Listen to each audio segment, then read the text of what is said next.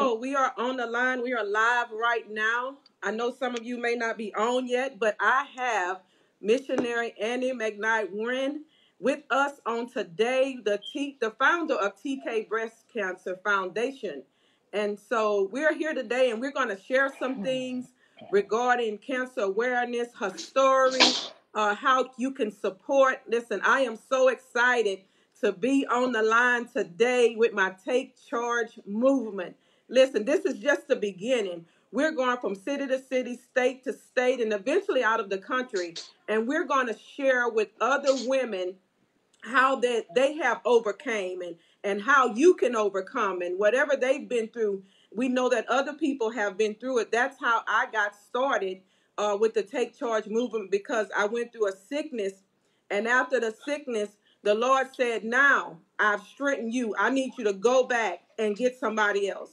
And so that's where the Take Charge movement started. And I decided this year that I was going to get women from different areas of life, divorced, married, abused, or whatever it is, and so that they can share their story with the world so that someone can be helped. So we're going to wait for a few more people to come on the line. I'm so excited about today, and we need you to share, invite your friends. Listen, and I know before I introduce this woman of God, I know that many of you either had somebody that's dealing with breast cancer or you dealt with breast cancer, because in my family, I've had family members to pass from breast cancer. And so I have a little story I'm going to tell later also, a little scare that I had, but God got me through it. And even though some people may say, well, October is breast cancer awareness, listen, anytime is breast cancer awareness. It does not wait to October to attack your body, to attack you. And so now we're starting off early. We're getting it going early. So Missionary Annie, you want to say hi to the people? Hello, blessings to you all this morning. It's an awesome day, and we thank God for another day and for His grace and His mercy. And I'm humbly grateful for the invite from Lady Watson. I'm expecting great things for the Take Charge movement, and I pray that she continue this for many, many years to come, because all I see is God in this, and I thank God today for her. Thank you. Thank you so much for inviting me on this. Yes, ma'am. Yes, ma'am. I'm so excited. Um, so I'm going to get started. It's finally on my page. It's just taking a little longer than I thought. I'm gonna figure this thing out before it's over with. I tell you, it will not get the best of me. Yeah. Technology. So okay, we're Yes. ready. We're ready to start. I want to introduce this woman of God. I tell you, I met her years ago through some good friends. She's the mother of Lady Buchanan, and I tell you, she is a great woman of God.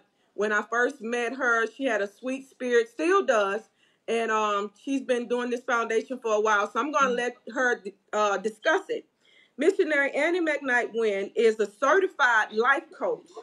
She is also a member of the Louisiana Coalition of African American Breast Cancer Survivors. Her foundation mission is to inspire, comfort, and support.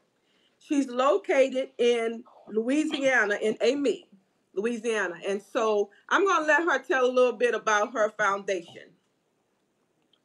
Hi. First of all, I think she's already introduced me. My name is Annie McKnight Wren. I started the foundation in 2012. It took me almost 17 years to answer to the call of God. And so Wow. we all know that our disobedience sometimes gets us in trouble with God, but um, we have to land on our feet and do what God has called us to do. If we never do, we will never get to our purpose where God wants us to be, and the fullness thereof that's in it. And I thank God for that today. I thank God for my obedience. Even though it took me 17 years, I'm here today. And God, He waited on me. And I thank God for that. The Wow. foundation was actually built upon God's calling again. And again, it was because it had affected my family so prevalently. And so uh, I definitely wanted to answer God's calling and do His will and be able to serve His people. Right. Oh, wow. That's awesome. And I believe that people have been blessed because one year I was able to walk in the walkathon one Yes, year. yes, I was yes. blessed and it was amazing. And the testimonies and the encouraging words, and the love that was shown amongst women, because a lot of times you see women being a little catty. But I tell you, there was love that was shown, and that was just amazing. And I'm praying that I'll be able to come again one year whenever all this is over and participate again in the walk. Yes. So, when did God, we talked about a little bit about it, but I want you to go a little deeper. When did Mhm. God give you the vision for your foundation? And you said it took 17 years for you to act on it. But when He gave you the vision, did you believe that it was for you or it was just for somebody else? I believe that it was for me because through my sister, 1995 was the year that God actually spoke so loudly through her. She had been in remission, and this year she came out of remission, and the doctors gave us no hope, but we trusted in God. But somehow she knew that she wanted a movement to start. Wow. Talking to me at the final ends of her life, she was saying things that a lot of things don't make sense to us when people are saying, but we have to be spiritually bound and understand that God is speaking spiritually. And she'd always say to me, don't ever forget about me. She started making life changes in her life that affected my life. Because remember, my sister was my best friend, and we shared so Right. many things together, and some negative things and some positive things. But through it all, at the end, she knew that God was who she had to meet at the end of all of this. And so her life changed. She began to make some changes and call up some people and do some things that profoundly affected me in such a way. I had to get to myself and really hear the voice of God speaking through her and realizing what she wanted me to do, but most of all, what she was speaking to me because God had spoke to her heart. And so, with that being said, I realized when she said, "Don't ever forget about me," her life was over, and she knew that it was coming to an end. But she knew that I could take charge and I could help Wow. somebody along the way. And so, she was actually telling me that God wanted me to do something, and He wanted me to do something quickly. Even though I wasn't obedient and it took me 17 years, the one thing I know about God, He never leaves you alone until you do what He asks you to do. And so obedience is the way. And through her voice, I heard the call from God and said, step out and do something. And so I took charge and I That's started right. to serve God's people and I started to serve God's women who needed the help and support. And it has been profoundly such overwhelming in my life. I thank God for it. It has blessed me so many in so many ways. And it's not always financially. It's not about financially because everything that the foundation is built on, it's about giving. It's about serving God's people. Absolutely. Um, and so, I always say if my living won't be in vain if I could help somebody along the way. And it's also part of my mission because I don't want my living to be in vain. I remember that God done the most and He's still serving us today, whether we know it or not. God is a servant. And so we have to be that example and live the life that He set before us. Wow, that's awesome. That is so awesome. And that's what this is about, taking charge, because when I started in 2014, but actually it was, I think, 2002, well, no, 2003 when I had my experience. So it took me 11 years to actually step out and say, Yeah, you know what? It's not even about you. This is not about you. yeah, This is about helping somebody else. And I believe your yeah. foundation has been a blessing, not just to the community and the parish, but to the state, and it will be a blessing to the world. Thank So, you. where Thank you. did the name come from? Where do you get the name TK Foundation? My sister name was Tommy K. However, I Oh, called her However, I called her Time was my nickname. But all of her classmates, everybody she knew called her TK. Her name was Tommy K. And so that's where the name originates from. Wow, that's awesome. So, like you said, her memory will ever be remembered. You're going to remember her, when they see that TK.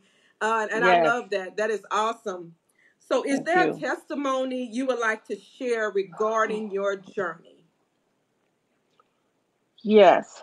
Um, in 2017, I partnered with one of my committee members and doing a back to school drive for the children. I think it was August, um, probably probably the 1st of August.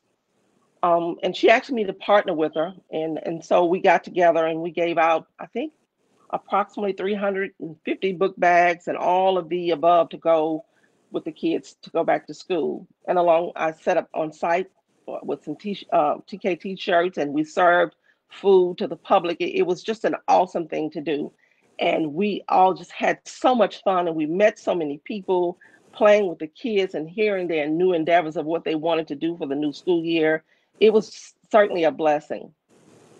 But in the midst of that, I went to the concession where we had set up to serve food. And there were so many people sitting there waiting to order food, and the committee was working as quickly as possible. But there was this young man that was sitting as I walked into the concession. And as I walked by him, I felt this heaviness. It was so heavy. Wow. Um, I just felt a burden on me. And I turned around and I looked at him because the spirit between mine and his kind of captivated each other.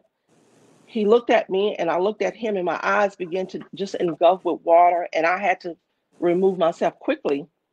Wow. And I remember one of the committee members coming and saying, "Miss Annie, are you okay?" And I really couldn't talk. I couldn't say anything. I said, I just kind of brushed her away and I rushed myself to the restroom. And I went into the restroom and I began to pray, and God began to show me the heaviness that was up on me. It's because this young man had lost his wife to cancer, and he had Wow. three little girls that was there with him, and he was feeding them pickles and chips, and it broke me to not have ever seen him before in my life, and for God to show me his brokenness My God. is when I realized God really wanted me to take this journey and be a support to his people, because everything I do is for the glory of God. I will never ever take anything that I do, share with other people the knowledge, anything that I do, it will always be for the glory of God. And at that moment, I'm talking to myself and I'm praying in the bathroom, and this little girl, and I really thought I was in the bathroom by myself. This little girl catches my hand and she says, "Don't cry. It's going to Wow. be okay." And she scared the life out of me because I honestly thought I was in the restroom by myself. And from that, I remember the scripture, Matthew 21:16. It says, "Do you hear what these children are saying?" They asked him. "Yes," replied Jesus. "Have you never read from the lips of children and infants, Lord, have you called forth your praise?" And I began to praise God at that moment like never before. And I told God, yes. I said, "Yes, God, yes to your will and yes to your way." My God. Forever in my life, I will always be able to hear your call, and I will always be adherent to what you want me to do, and I will always be blessing other people's. And I thank God for that moment, because that was Oh, a wow. profound moment in my life. Yes. And talking about it just gives me tears because I never seen that man before in my life. Wow. Never, ever seen him before in my life. I did ask someone, I said, "Do you all know that young man that's sitting there?" And that's how I found out all the information. They said, "Yeah, that's Mr. So and so. And he's lost his wife to cancer just last year, and those are his three children." And I, I was speechless. I truly was speechless. So that was the moment that I really knew God wanted me to do what I'm doing today. Wow. I mean, that's an awesome testimony. I mean, especially with the little girl. I mean, wow, that's just amazing.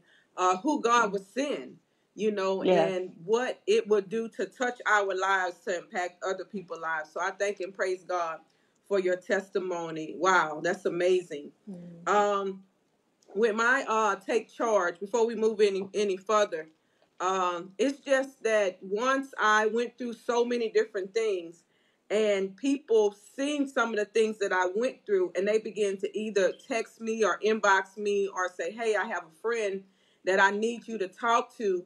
That really motivated me, because Mm. somebody wanted to hear my story. Somebody wanted to see how in the world I watched you crumble. I watched the Mm. things fall before you, but you still stood tall. How did you do that? How did you keep your integrity? How did you keep your character intact? And I would let them know it's nobody but God. And so Yes. we have a responsibility, the ones that have been overcame with our testimonies, we have a responsibility to give back to other women, because there are people that are hurting. Even men, they are hurting. There are children, especially right now, that are hurting and don't know which way to go, because we must understand that even though people are getting the coronavirus and we're praying for the world, even ourselves, but there are other things. Cancer didn't stop because the coronavirus came. High Yes. blood pressure, diabetes, none of that didn't stop. And so we still have a responsibility to take charge, get our communities back. Talk to our young girls, let them be aware of the realistic realities of what's really going on, especially in our bodies. And I'm going to tell my part, and then I'm going to let you finish up. I was about Yes. 33 years old, and I was looking in the mirror. Well, back then, about 18 years ago, they said they didn't want to do the breast cancer test, until the mammogram, until you're 40. Well, I was about 33 years old, and I found some lumps, not just one but several, and Mm. it was a lot. And so when I went, they first didn't want to do it, but once they tested, they began to move fast. I had a biopsy. They wasn't sure if it was cancerous. They took it out. Thank the Lord that it wasn't. But Thank you, as I Jesus. said before, breast cancer is in our family. So they took it out. Mm. And from then on, I've been monitoring it, going to my appointments once a year to make sure that there are no more problems. And so I had a few scares here and there, but the Lord has blessed me that I did not have it, but some people were not as fortunate. So Amen. I tell you, it doesn't matter how old you are, you need to do that test. And if there's anything inside your body that does not seem right, we need to get it checked out. We need to get it Amen. checked out. So I Amen. just, I thank and praise God for that. So let's go to the next question. It's not about me today, but let me see what I got now. This computer, I tell you, not gonna let it get me. All right. Do you feel that you have made an impact in the lives of women that have crossed your path? Yes. And I thank God for it. I thank God that it teaches me how to love and expect nothing, how to accept humility and move on because God Wow. was humiliated. Even when stumbling blocks are put in my way, it teaches me to press toward the mark that God has called me to be. Even when there's no support, God has always showed up when I needed him most. And it Amen. teaches me that if he has called me to it, he will give me everything that I need to serve his people. So I'm grateful for God because I keep my eye on the prize. Because if I decide to look anyplace else, then I'm in trouble. But if I keep my Amen. eyes on God, that's the most important thing God has taught me in this season, to keep my eyes on him. Not people, not things, not material things, because at the end of the day, I have to stand before God. I have to bow and I have to speak, and I cannot lie to God. So this journey has taught me that this is not about me and it's not about people, but it's about serving God's people so that he'll get the glory and not me. That's right. And I, Amen. amen. Amen. And just like you said, if it's just Yes. one, praise God. And so that's what we have to focus on. Pastor Watson did on Thursday night, The Invisible Audience. And what he was Hmm. saying was, listen, it doesn't matter who's watching. God is watching, and God remembers. And so Yes. everything that you're doing for the kingdom, God sees it. Woo! I'm excited about that. Yes. He see it when Yes. nobody else see it. He see the tears. He see the burden Mm, that you have for the people. He see the joy mm, that you have when somebody's helped. Wow. So hey, that's what we just yes. need to focus on. What did God tell you to do? And that's for somebody today. I'm going to get off a little bit. Yes. What is God telling you to do? It's time to take Amen. charge. This is the time. It's not about money. It's not about followers. It's about obeying the Lord. And when you obey the Lord, Mm, woo, they say the joy of the Lord is my strength. That's where I get strength yes. from the Amen. Yes. Lord. So I have one more Yes. question, and then we're going to share about how you can be a blessing to this foundation. Where do you see yourself regarding your foundation in the next 5 years? In the next 5 years, I, I don't like to put a timing on God because God's timing is not my timing. But my hope and my faith, one day I'd like to own a mobile mammography Wow. with the name of TK, trusting in God for that vision that will come true, that I can go around the world and just offer free mammograms and free screenings to those who are less fortunate than some others. That's my hope and that's my dream. And I pray for that on a daily basis. I ask you to pray for me with that because I know God is a big God and there's nothing impossible that He cannot do. Wow. That's Mm. amazing. Well, we're going to pray for that. Listen, I want to be a part of that. I'm going to pray that the Lord bless me so I can listen, I want to be able to afford one of those trucks. And I said one of those trucks because it's going to be more than one. I believe that in Absolutely. Jesus' name because we need that, especially Amen. in our Mm. community. Our Yes. community is it's really not aware of what, about our health. I'm going to say that. And I know you and a lot of other ones of us, we pay so much for insurance. And then with paying for insurance, and then when you go there, you still got this deductible and this copay. And it's like, Mm. well, what did I Yes. pay $700 a month for? And so a lot of people in the community are not able to get insurance. And so they Amen. don't go to the doctor until it's pretty much too late. That's And right. so, That's right. and then the appointments are so far out once they do find out that you have something. It's different when you have insurance. And so that's something I'm gonna be praying about and praying that the Lord bless me that I could be a part of that because breast cancer has affected my family.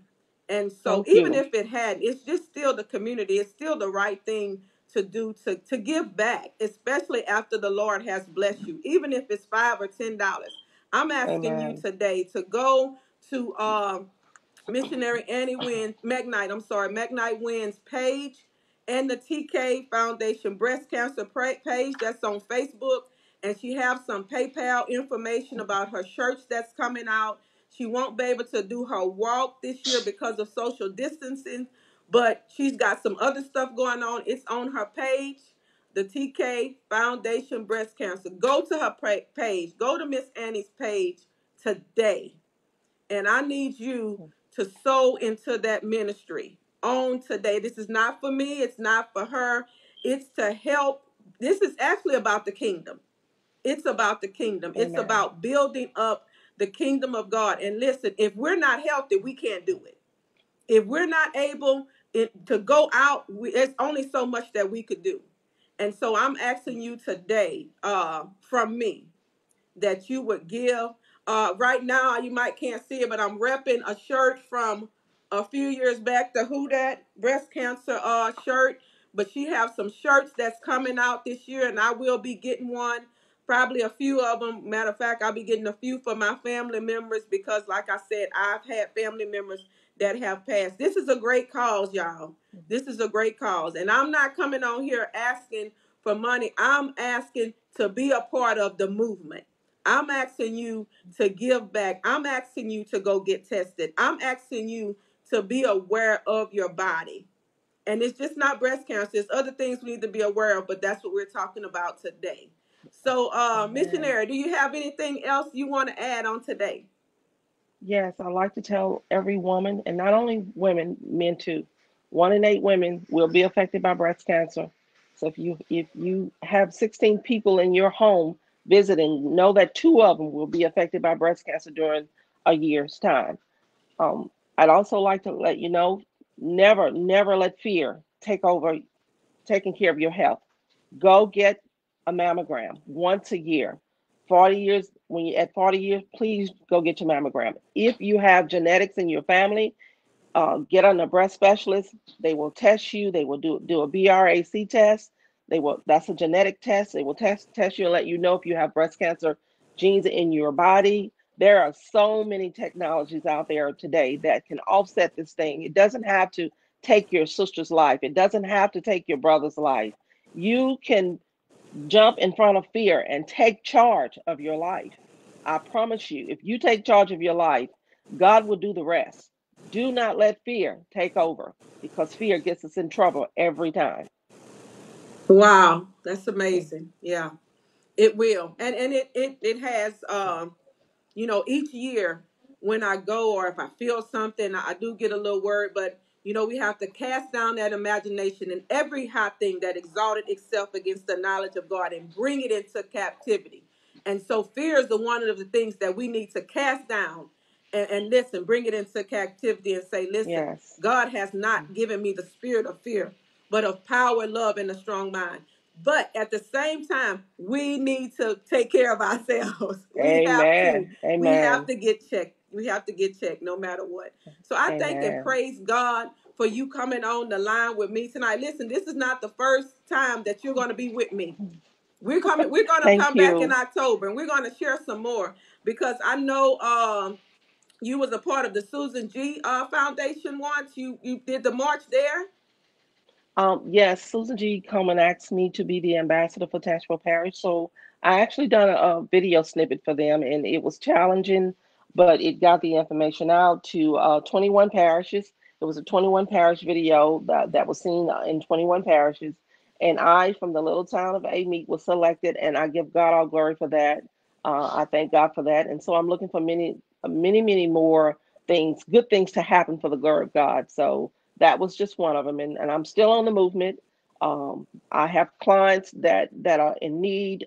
I go out and do whatever I need for those clients and their family members. And so TK Foundation is on the move. We have a committee. They work really hard, and I just thank God for all those who have supported. I thank God for the sponsorships that have been actually poured into TK Foundation's life. And so we're just grateful for it all. We really are, big or small. We're just grateful. We're grateful. We see God's moving and He's doing big things. And to God be the glory again, because we cannot do anything without God. And we are so grateful for God. We Wow. truly are.